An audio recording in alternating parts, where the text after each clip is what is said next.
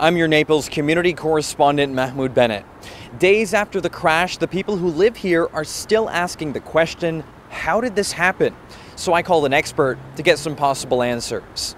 On I-75, right near mile marker 105, you can still see the aftermath of a plane crash that killed a pilot, co-pilot, and left 3 others on board running for their lives. In the air traffic control radio recording minutes before the crash, you hear a pilot say both engines on the Bombardier Challenger 600 had failed. I think it could have been much worse. Stephen Myers is a pilot and the vice president of Elite Jet's charter service in Naples. He spoke to me about how a dual-engine failure can happen. There's a couple of ways that it could happen. Whether could, like with Sully, it could be a bird strike, it could be fuel contamination, it could be fuel exhaustion.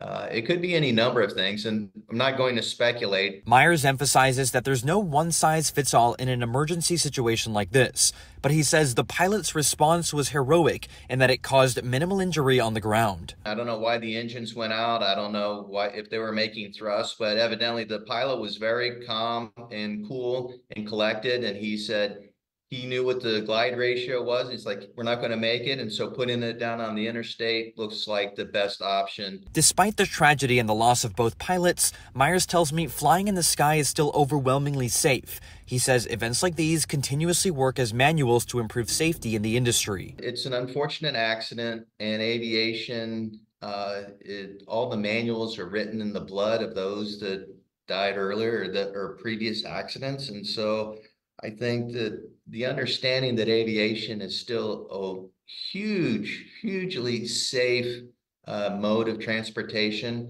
Reporting in Naples, Mahmoud Bennett, Fox 4.